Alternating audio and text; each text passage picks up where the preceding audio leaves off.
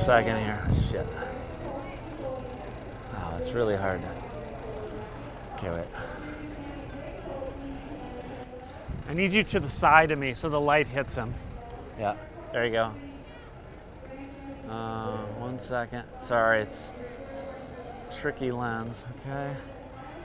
Let me look down at my hand down here. Yeah, there we go. Boom. Thank you. Oh, God, there wasn't film in the camera. There wasn't film in the camera. Yeah, you have to go? Yeah. Ah! There wasn't film in the camera. Oh, that was a good one too. It does happen. That's good for an educational video. That clip is from Alex So's Magnum course. It's still the only course that I've ever purchased before, and I highly recommend it. It's $100. Definitely pick it up if you are even remotely a fan of Alex Soth. But I love that clip so much because on the internet, on social media, it's very hard to come by someone of that level, someone that sells $20,000 prints. And the fact that he can show mistakes like that is just crazy to me because everyone wants to be seen as perfect, someone that doesn't make mistakes so they can sell prints, so they can sell courses, so you can subscribe to their YouTube channel because they have all the answers to everything. And I think that inspires me so much because like that dude is at the top of his game. He has a YouTube channel where he just talks about obscure, unpopular photo books and he tells you why they're great. And that's one of the reasons why he inspires me so much. And I could sit here and talk for hours about who inspires me or what inspires me, but I just wanted to narrow it down to some people that inspired me this year. And there's always going to be the Bryan Scoopmonts, the Mark Mahaney, like I mentioned in the last video, and Aaron Springer, who is also a photographer. And those are probably the top 3 photographers that inspire me at the moment because they do personal projects and they do editorial and commission work. And I want to kind of push myself into that type of work. And I just really love what they're doing. So they will be listed down below as well. But I wanted to mention some new people in this video, and I think Soth is a good spot to start off. Yeah, so this is a picture I was really excited about. I missed it slightly because of this focal plane issue. You know, it's a funny thing because here we have a digital picture, perfectly sharp, but not so interested. Even though it's really sharp. I mean, what I do, part of the thing I'm interested in is this quality of space and is the lack of focus in the background and the shallow depth of field. And it's not bad, but so I sort of missed it. You know, I missed it here. Yeah, it's a bummer. I mean, photography is all about near misses. I mean, the thing that I always talk about, and I'm not happy with this picture because of that,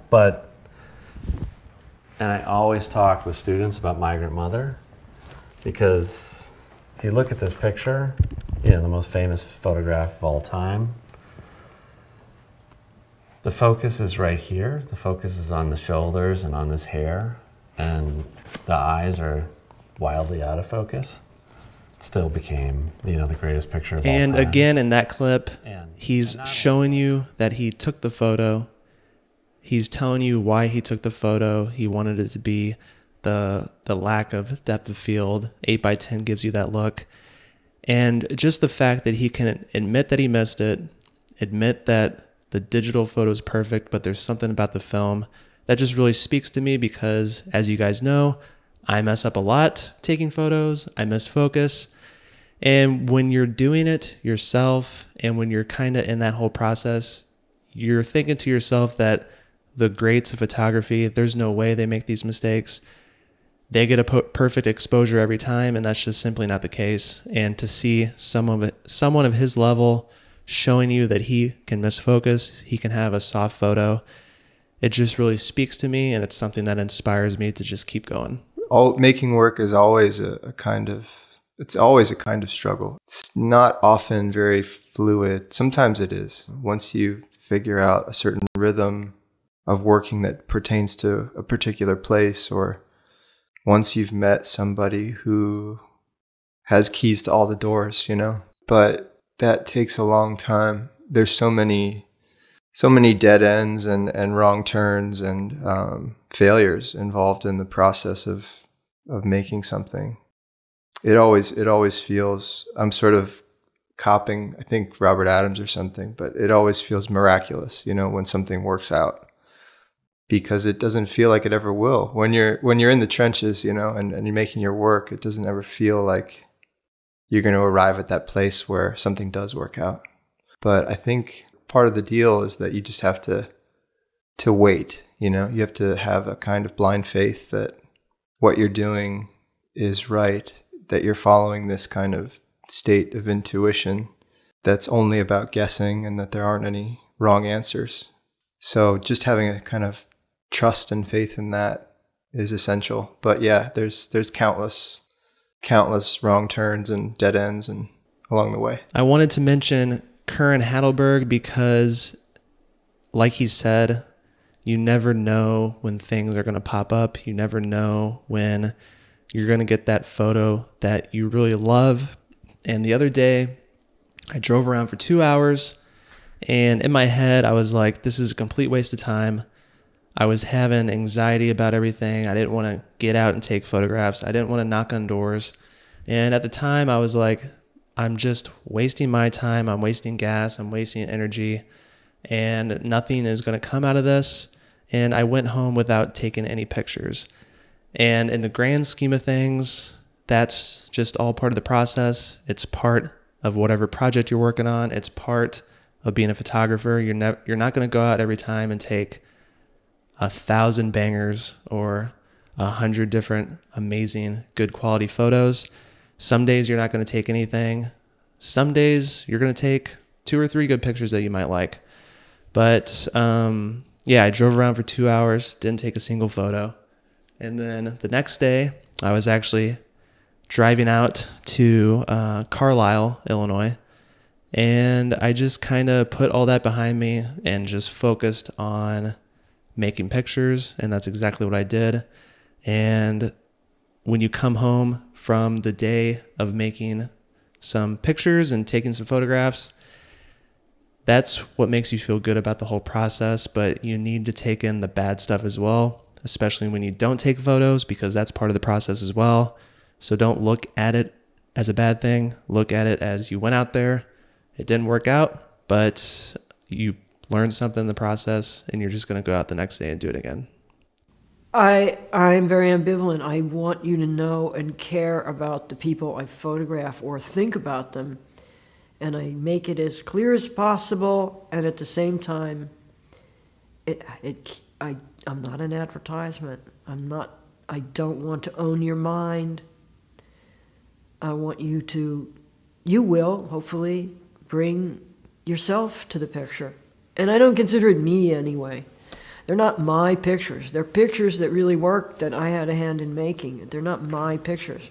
They're pictures of those people. I don't know how crazy that is.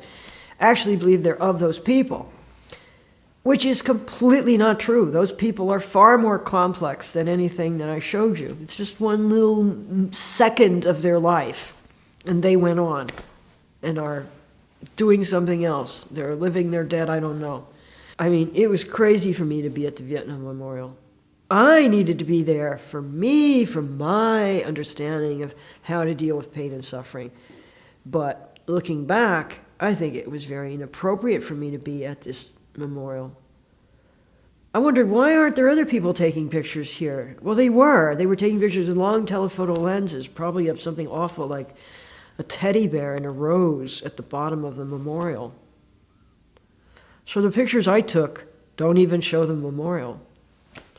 And I felt enormously guilty. Am I here torturing people for no good reason? I wanted to mention Judith Joy Ross because obviously her 8x10 portraits are wonderful and they're just amazing to look at. It just has this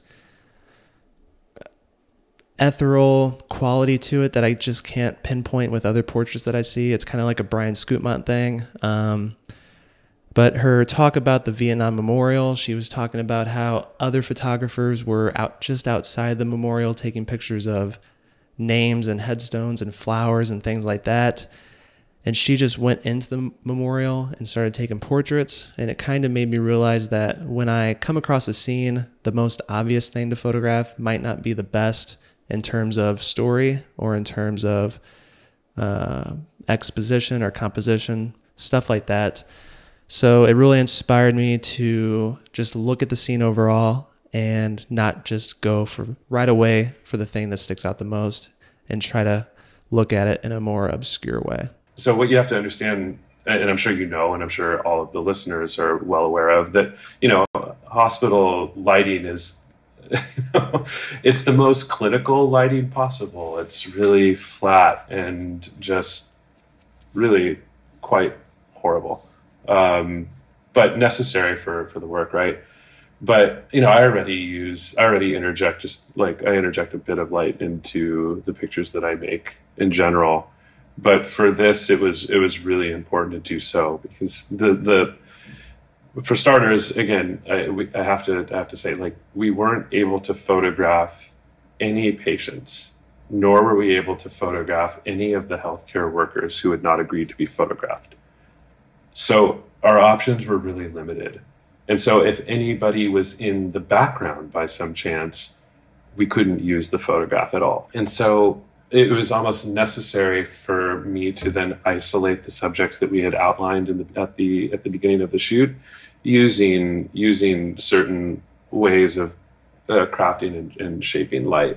I ended up buying Philip Montgomery's book, American Mirror, and I bought it because obviously I wanted to support him and the work that he's doing, but I bought it because I wanted to be inspired and have something physical to remind me of that, because the way that he uses light, I am a natural light photographer. I hardly ever use artificial light, mostly because I don't know how and mostly because I'm afraid of it. But the way that he makes these dramatic scenes and these dramatic portraits with artificial light is crazy, and I've never really seen it before, mostly because the photographers that I look at just use natural light. And the more that I look into Philip's work and Mark Mahaney's work, it just goes to show that you can use it to a very real and dramatic effect to make your photos better. And it really inspires me to learn more and experiment more with artificial light, reflectors, bouncing light, things like that. I just want to get more involved in that because there are going to be times where the sun's down, it's behind a cloud, and you're going to have to use something else to get the picture that you want. And he definitely inspires me to do that. I wanted to mention Carl Ramberg as well because people need to know that you can get inspiration anywhere, and it doesn't have to be someone that's super popular. It doesn't have to be someone that has a book or sells $10,000 prints. It can be someone that has a gallery in a college in their hometown. And I met up with Carl a couple months back for the 8x10 video that I did where I took a portrait of him and missed focus. And he took a portrait of me and did not miss focus. But I met him, and we've been talking a lot on the Discord server that I'm in, and he's just a really informative and educational photographer, which I really like because he makes me want to dive deeper into photo books and the history of photography and getting more educated on things like that. But like I said, he made a short, small little gallery in his hometown of Kirksville at his university. And he did a whole walkthrough of it. And it was just really nice to see someone that you know and someone that you met through photography have something like that where their pictures are on a wall, where they're selling work to people and they're just putting their work out there for people to see when it's not on social media. So if you're not following along with him, definitely do so. I think he's going to make a lot of good pictures from here on out. The last photographer that I want to mention for this is a girl by the name of Deanna Dykeman, and she made a project by the name of Leaving and Waving. I've seen it countless places, and I didn't really know what it was until I looked into it. And in her own words, she says, "For 27 years, I took photographs as I waved goodbye and drove away from visiting my parents at their home in Iowa.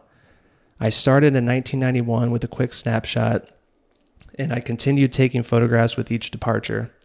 I never set out to make this a series. I just took these photographs as a way to deal with the sadness of leaving. It gradually turned into our goodbye ritual.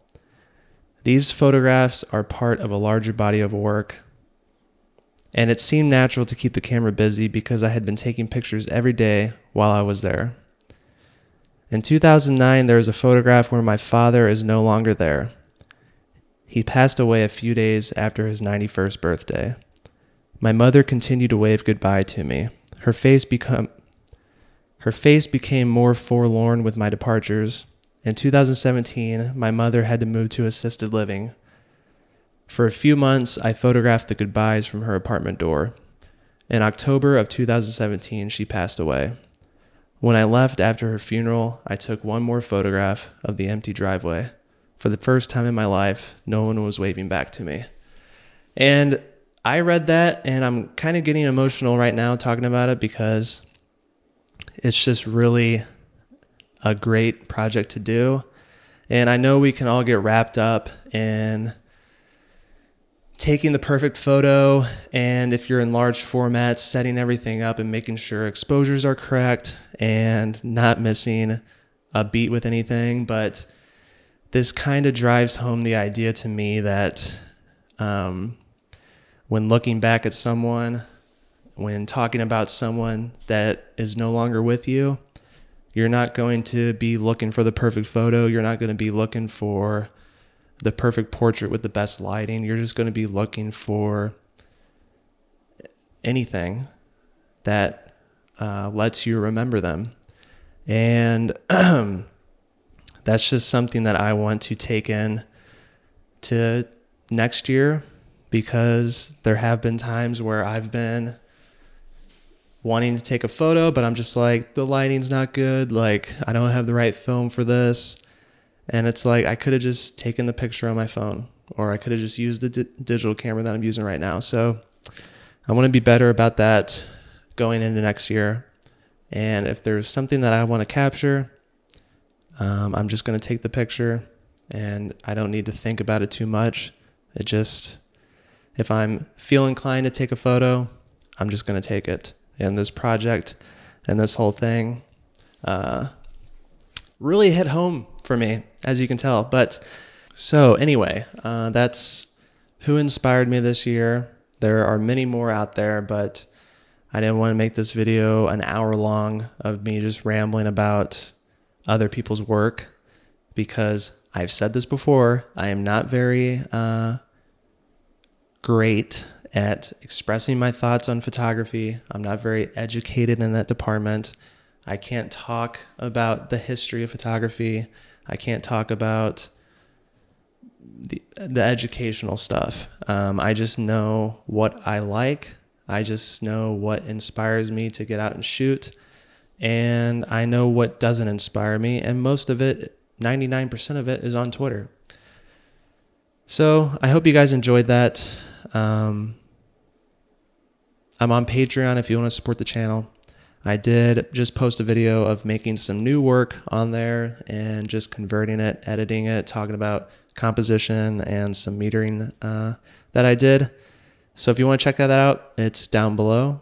And if you don't, no big deal. Just keep watching the videos and doing what you've been doing, because it helps me out a lot. So with that said, Merry Christmas, Happy Holidays, Happy New Year. And yeah, look forward to seeing you guys in 2022. Peace.